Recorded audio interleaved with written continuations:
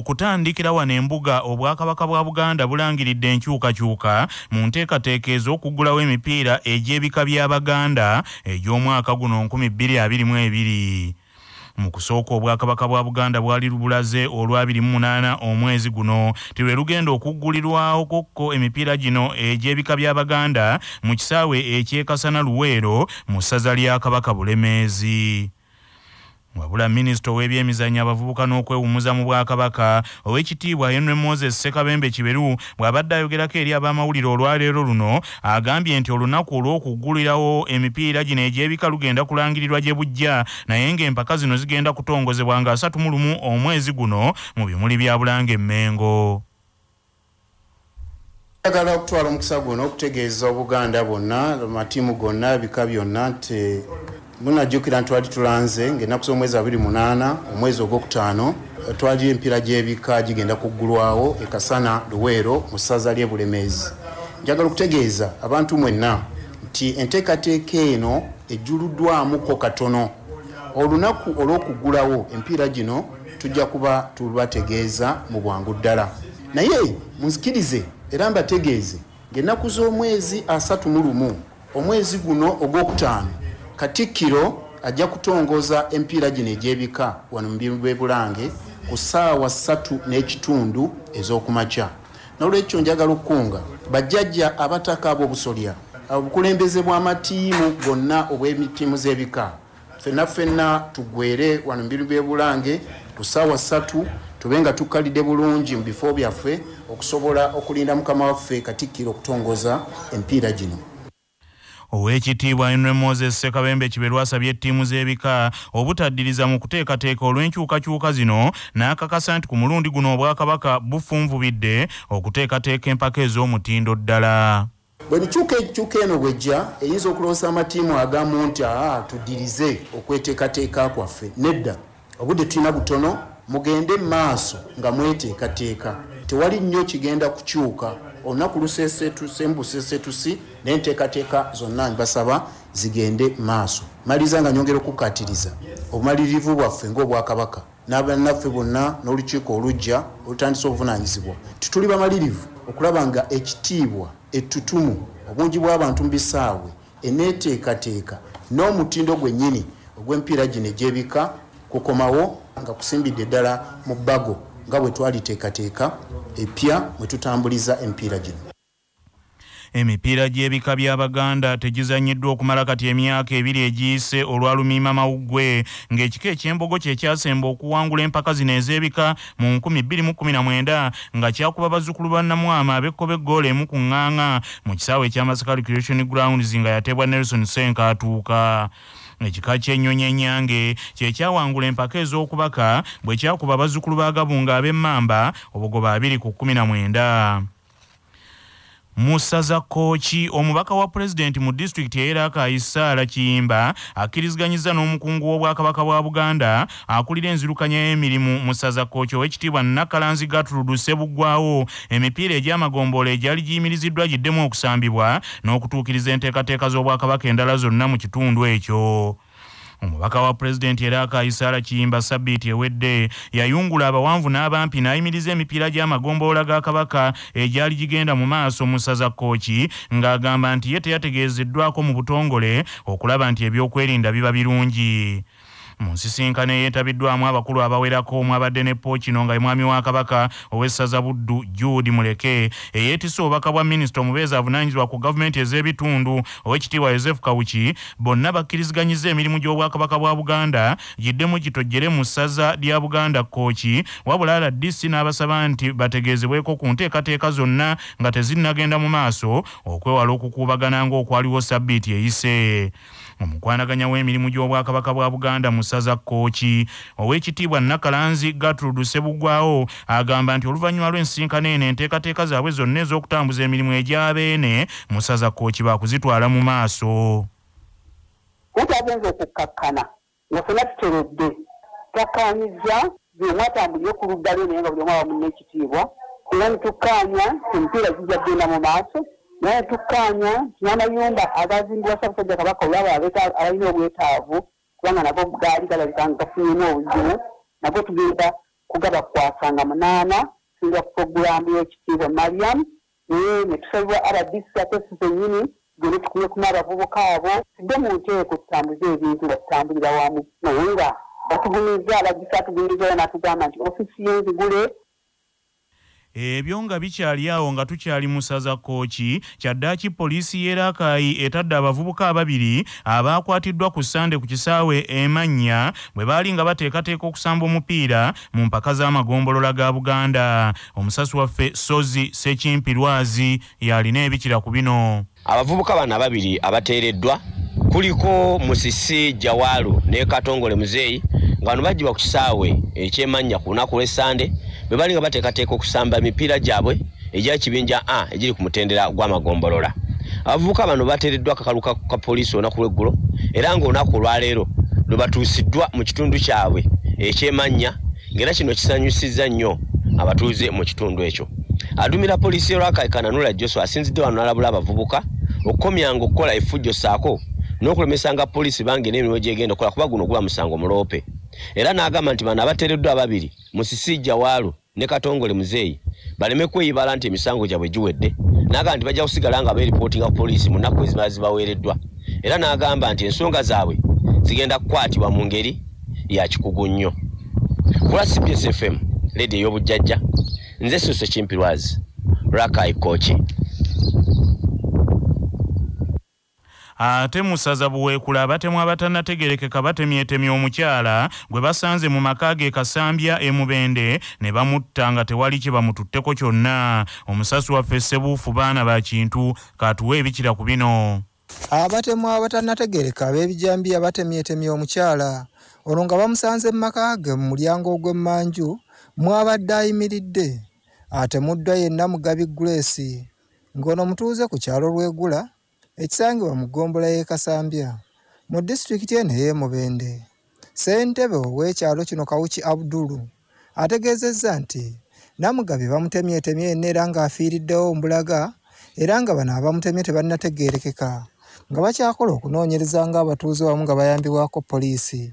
Annyonnyodde nti ono bamusanze mu mulyango ogw'emmanju ogw'enju mwasula nga yenna avaamu omusaayi oluvannyuma lw'okutemwatemwa buli katundu konna ak'omubiri era ng'afiiriddewo Mbulaga.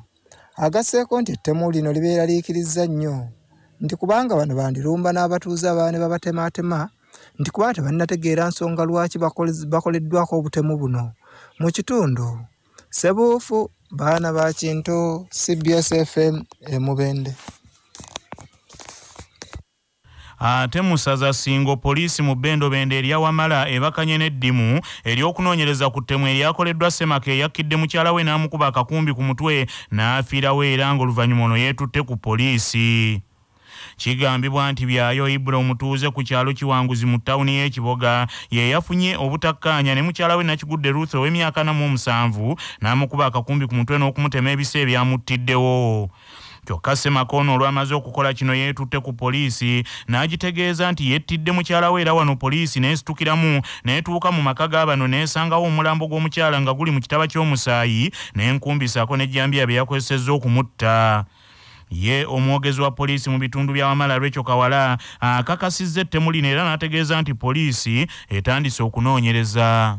Ng'omukyala ono yattiddwa omwami we ayitibwa Byayo Ibra nga wa myaka 43 bano bombi nga batuuze b'ekiwanguzi mu Kiboga Town Council mu Kiboga District.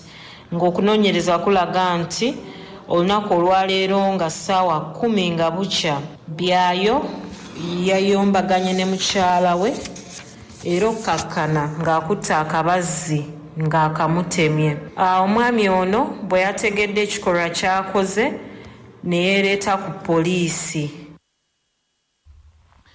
Mu ssaza Kyaddondo Ssenkulu wa Ssettendekero Makerere Dr. Ezra Suluma awanjagidde abayizi abatikkiddwa ku ssettendekero ono bakozese obukugu bwabwe okuteekawo enkyukakyuka mu bitundu gye bawangaalira naddala abo abafunye diguli ey'okusatu eya PhD.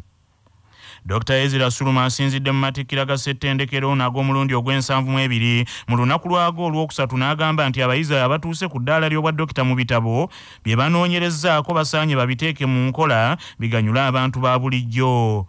Olwaleero amagunja 3 okuli ery'ebyenfuna, erya tekinologiya ow'ebyuma bikalimagezi wamu n'ery'ebyenzijanjaba y'ebisolo ng'egatikkiza abayizi. Dr. Ezra Suluma abatikkiddwa n'abalala abasoose okutikkirwa abasabye baleme kusigaza bitiibwa nti baasoma wabula bayambeko ebitundu mwe bawangaalira okukula. Translate our efforts in research into a form that can easily be applied by members of the public as well as policymakers. So we want research to go out into the world and be applied and not remain only here in the halls of Makerere University. Driver that makes these things work rather than die because of corruption or theft or many other causes that cause institutions to fail. Y'omumyuka wa Ssenkulu wa Ssettendekero Makerere Professor Baluna Bannawangwe agambye nti amatikira g'omwaka guno galaze nti abakyala bangi bajjumbidde nnyo okufuna obukugu nga kumpi ku mitendera gyonna gye batikkiriddeko abayizi okuva ku diguli esooka okutuuka ku diguli ey'okusatu. Abakyala beerinsizza nkuuli mu muwendo wamu ne mu mutindo. 52% of the graduates are female and 48% are male. 40 of the 100 PhD graduates and 492 of the 1,236 master's graduates are female, representing 40% in each category. I thank the government for the allocation of 30 billion Uganda shillings annually for the last 3 years towards the Research and Innovation Fund. This fund has transformed Makerere tremendously. Musaza Buddu abalamaze okuva mu kibuga Mbalala batuuse mu kibuga Lukaya mu district y'e Kalungu mu lugendo lwe balimu okutuuka e Namugongo. Abalamazi bano mu kiseera kino bawumuliddeko ku kigo ekya St. Jude e Lukaya we bagenda okuva beeyongereyo mu lugendo lwabwe, era bano babategeezezza nti Embalala baasimbulayo nga 2 omwezi guno ng'olugendo baalubala kulutambulira ennaku 9 era nti basazeewo balamage olwa Yesu yabafiiririra.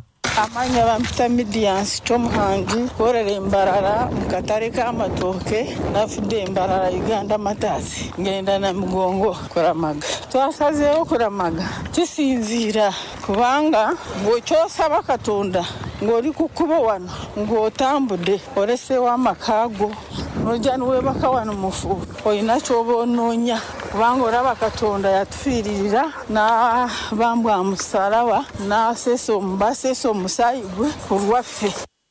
Ate baabalamazi abalala batutegeezezza nti basazeewo balamage nga bawanjagira Katonda abamalira ebizibu byabwe. Wend Grace nanyi na Rugambara kuramaga.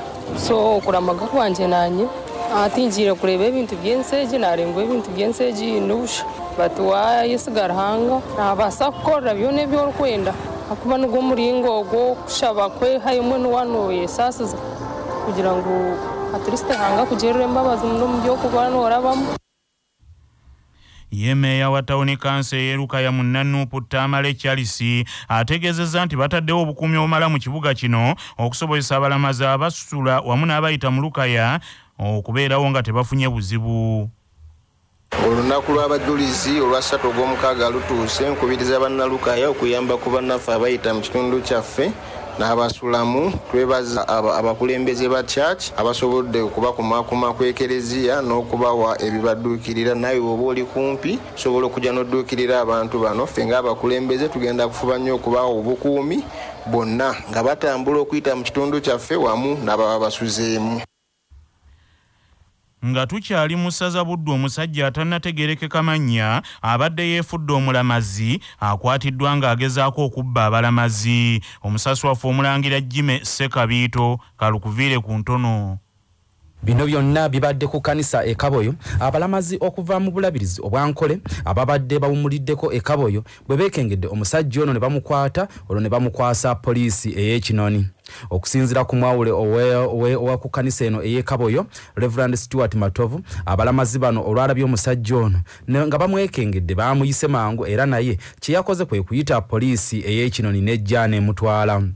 Abalamazi bano ababadde basoma mu 13 ababadde bawumulidde kwano ku kanisa bategeeza nti omusajja ono yabeegattirako ku kageeti Embalala nti nga bamanyi mulamazi munnaabwe wabula bo beetegereza ebikolwa bye kwe kumwekengera kubanga babadde batuuka awantu ne bawummulako olwo nga ye adda bbali tabeegattamu bwe bagenda okunaaba bayadde okwoza tayoza wabula nga adda mu nsawo zaabwe okuzitinkuula.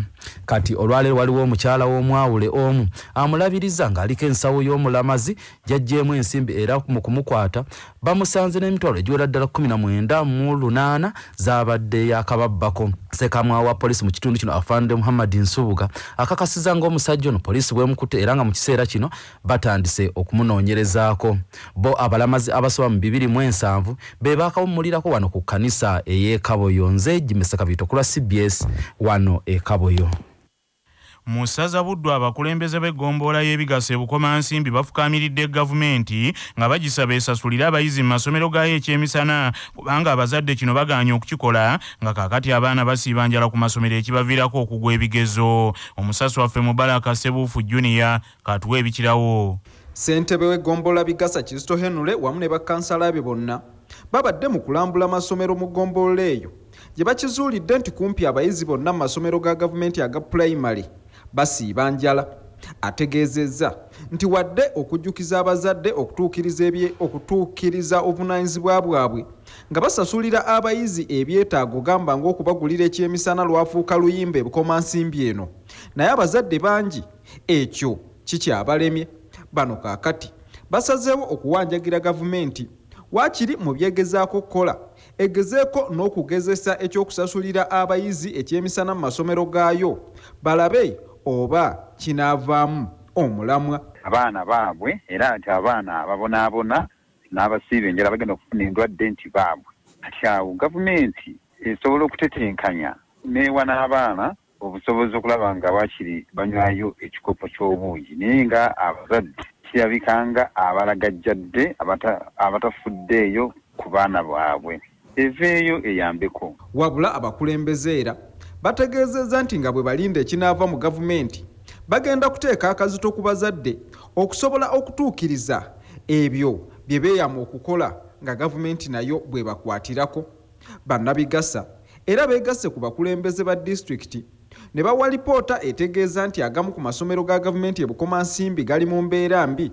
Gamba ng'amasomero mangi obutabeera na kaabuyonjo nga kaabuyonjo zajjula dda era abayizi beeyiya bweyiya ng'enjogera bweri. Abasomesa okubeera abatono ng'ate n'abaliyo boosaayosa kossa ebizibu ebirala bingi ebyetaaga okukolwako mu bwangu olwo omwana w'eggwanga asobole okusoma obulungi. Kula CBS FM ey'obujjajja Nantasingwa Mubaraka Sebuufu Junior ndi Bukomansimbi. Musaza Kyaddondo Obwakabaka bwa Buganda butongozza sabbiiti eya bulungi bwansi n'omulanga eri gavumenti yakuneeteeke mu nkola amateeka agateekebwawo okukuuma obutonde bw'ensi. Bw'abadde atongoza sabbiiti y'obutonde bw'ensi mu bimuli bya Bulange Mmengo, omukubiriza w'olukiiko lwa Buganda olukulu ow'ekitiibwa Omulangira Patrick Luwaga Mugumbule yennyamidde olwa gavumenti okwesuulirayo ogwa Naggamba ng'obutonde bw'ensi busaanyizibwawo. Owekitiibwa Mugumbula asinzidde wano n'asaba gavumenti eteekese amateeka ge yateekawo okukuuma obutonde bw'ensi mu nkola okulaba ng'obutonde tebutaagulwataagulwa. Mu ngeri emu Owekitiibwa Mugumbula asabye abantu ba Ssaabasajja Kabaka buli omu okutwala obuvunaanyizibwa obw'okukuuma obutonde bw'ensi nga basimba emiti ku mbuga ez'amasaza amagombola wamu n'embuga ez'ebika n'ebitundu gye bawangaalira. Nnyini ntebe w'olukiiko oluteesiteesi era minisita w'ebyettaka obulungi bwansi wamu n'ebyobulimi Owekitiibwa Mariam Sejje Mayanja Nkalubo ateesezza nti bajja kugenda mu maaso nga bateekawo emisomo egy'enjawulo okutaasa obutonde bw'ensi. Sabbiiti y'obutonde bw'ensi eri ku mulamu okugamba nti obutonde bw'ensi bwa mugaso eri ebitonde era oluvannyuma lw'okutongozwa omukubiriza w'olukiiko lwa Buganda agabidde abantu ab'enjawulo endokwa z'emiti ng'akabonero akalaga okukuuma obutonde bw'ensi. Musaza Maokota eggombolola y'Ekammengo mu disitulikiti ey'Empigi enywedde akendo mu ggombolola zonna mu disitulikiti y'Empigi bwe kizuuliddwa nti buli maka mu ggombolola eno galina kaabuyonjo. Omusasi waffe Patrick Serugo yalina ebikira ku bino. Okunoonyereza okwakoleddwa ab'ekitongole kya disitulikiti Empigi eky'ebyobulamu kulaze nga mu ggombolola zonna omusanvu ezikola disitulikiti eyo eggombolola y'Ekammengo yesinze okubeeramu amaka agalina kaabuyonjo ng'Ekammengo buli maka kizuuliddwa nga galina kaabuyonjo etuukiridde. Ggombolola y'Ekammengo yaseeseetuse okuva ku bitundu 7 ku buli 100 eby'amaka agalina kaabuyonjo n'etuuka ku bitundu 9.5 ku buli 100. So ng'ate ggombolola y'Ebwama n'ey'Enkozi ze zimu kuzikola obubi mu bya kaabuyonjo olw'abatuuze bangi abali mu byalo ebiri ku mbalama z'ennyanja Nalubaale obutaba na kaabuyonjo.